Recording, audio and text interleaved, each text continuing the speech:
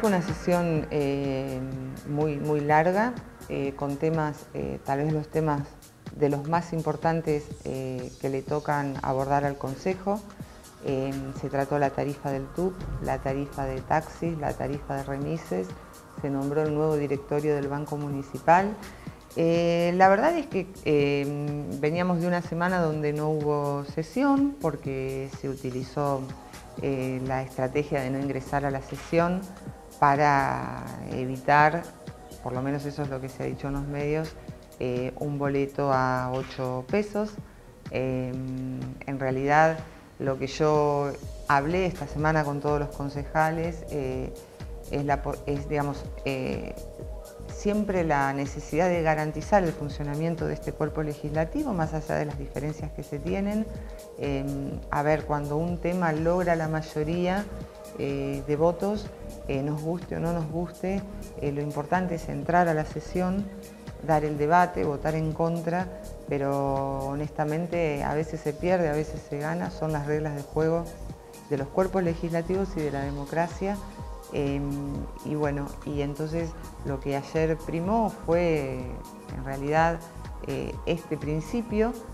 más allá de que fue un concejal el que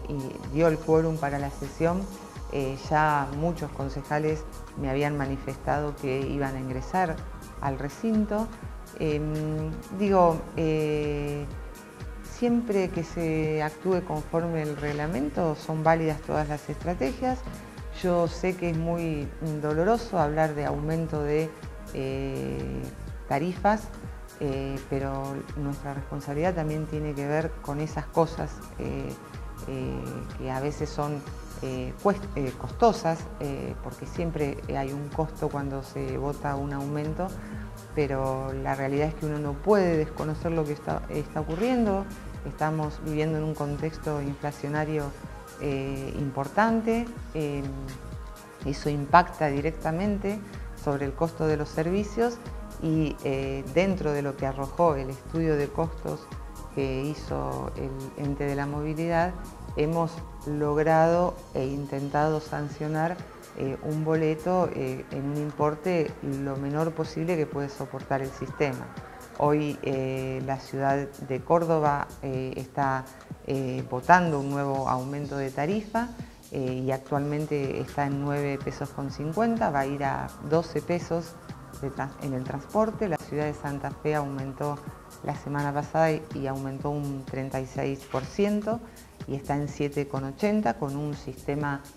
absolutamente diferente que el de la ciudad de Rosario. Rosario quedará en 8 pesos con un estudio de costos que daba 9,45, sin las paritarias adentro y bueno, por suerte con los subsidios garantizados por parte del Gobierno Nacional. Lo interesante de la sesión de ayer fue esta iniciativa que presenta el concejal Cosia, que tiene que ver con la creación de un programa que se llama Movi Trabajo y que consiste en lo siguiente. Hoy nosotros tenemos ya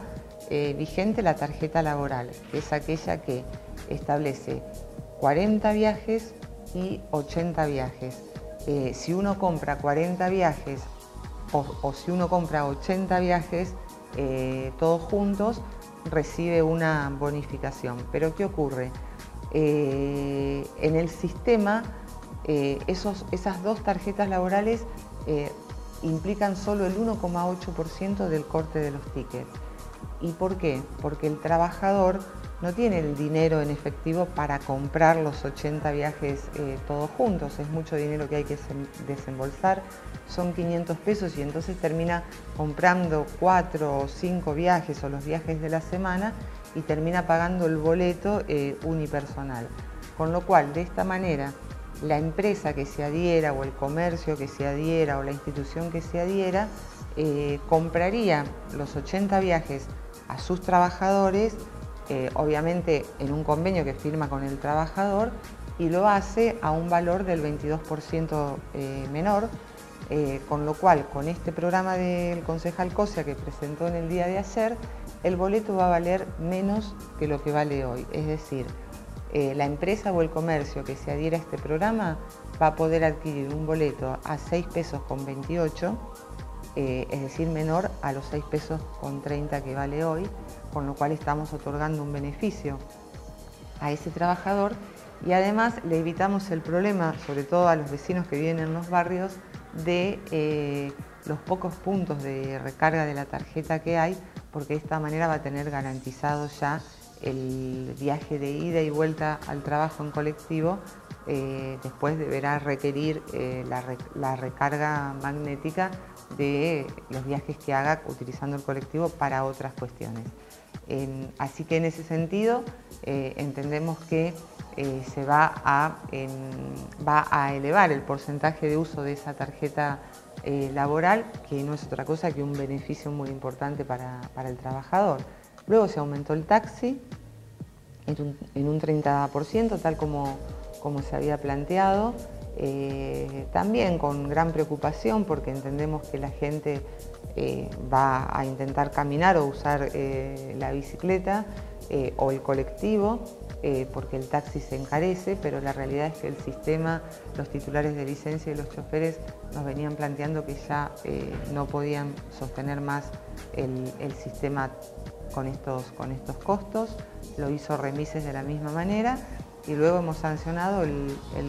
directorio del Banco Municipal con Gustavo Asegurado como presidente, Varela en su prórroga y el licenciado Staffieri como otro miembro del directorio. Ha sido una sesión muy larga, culminó a las 3 de la mañana, pero hemos podido sancionar todos los temas que quedaron pendientes de la semana anterior y que se trataron esta semana. Queda mucho todavía de este año, recién estamos ingresando en mayo. Nos falta sesionar en los distritos, ese va a ser un desafío muy importante. Vamos a ir a cada distrito eligiendo 2 temas que son de gran importancia, de gran repercusión en esos distritos, como por ejemplo el distrito noroeste con empalme graneros y la nueva mancha de inundabilidad a raíz de la culminación del acueducto 3. Estamos eligiendo los temas de gran impacto para el distrito para poder ir a abordarlo con cada uno de los vecinos. Vamos a convocar por los medios con 2 semanas de anticipación a los vecinos para que se acerquen al centro municipal de su distrito el día que el consejo sesione, para que podamos abordar todas las problemáticas de cada distrito. Eso es un desafío que va a retomar este cuerpo. Nosotros ya hemos hecho la experiencia de las sesiones en los distritos y necesitamos que nos acompañe el Ejecutivo para luego poder garantizar toda la demanda que vamos a recibir de los vecinos. Esa es una apuesta importante del Consejo. Nos falta el abordaje de todas las problemáticas que tienen que ver con los sectores más vulnerables, seguir fortaleciendo esas instancias a través de la producción de normas en temas de discapacidad, género, tercera edad. Esos son los temas que nosotros tenemos en carpeta para este año y acompañar las necesidades de la gente en medio de este contexto económico, macroeconómico difícil, acompañar muy de cerca estas decisiones, estas políticas que se están llevando adelante de manera tal de ir midiendo el impacto y estar atentos a las consecuencias de estas políticas y bueno, entender o estar a la expectativa de cuál va a ser el resultado de todo esto, porque Rosario es una ciudad de las más importantes de la Argentina. Es una ciudad que hay que pensarla ya como cabecera de una región, la región económica más importante de la Argentina. Veremos hasta dónde impacta la recesión, veremos cuál va a ser la recaudación de DREI, que es en definitiva lo único que tenemos en materia de recursos en la ciudad de Rosario para poder ir cumpliendo con todo lo que tiene que ver con el calendario del 2016. Hay como una apertura del Consejo, pero también una predisposición diferente del Departamento Ejecutivo con el Consejo y esperemos que se sostenga durante todo el año.